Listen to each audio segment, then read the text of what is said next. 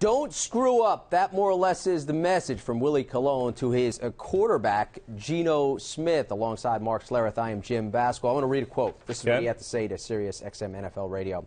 We bought the Porsche. We gave him the keys. Bottom line, he can't crash it. First off, are the New York Jets a Porsche? It's a great question. I don't think of them that way. Yeah. I mean, I know that they've made some upgrades with Decker. Obviously, Brandon Marshall in a trade. That's big. Stephen Ridley at the running back position. I think they've got a nice stable of running backs there. But I think of them more as a grinded out. Now, defensively, maybe yes. Maybe you did. Okay. But I think of them as a control the line of scrimmage football team. So I'll give them Cadillac Escalade. That's a pretty nice. It's a nice ride. Yeah. It's a nice ride.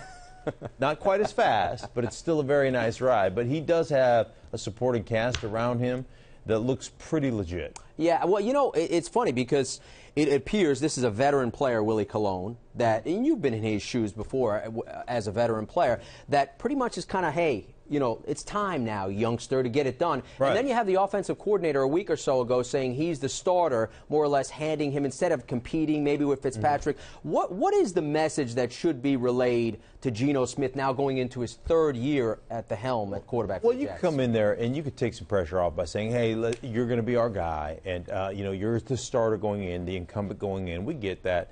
But the bottom line, you're on a short leash, right? I mean, you don't have a whole lot of room to continue to turn the football over, and that's going to be the biggest thing right there. And as a player, when you see accumulation of talent on your football team, a lot of the times, especially if you're a veteran player that has a young quarterback, you're like, you don't have to do too much, man. Right. Play within the system, play within yourself, don't turn the ball over. I used to tell young quarterbacks all the time, listen, man, just keep it out a third down and long. Long, right. Keep us out of those situations, and we'll be fine.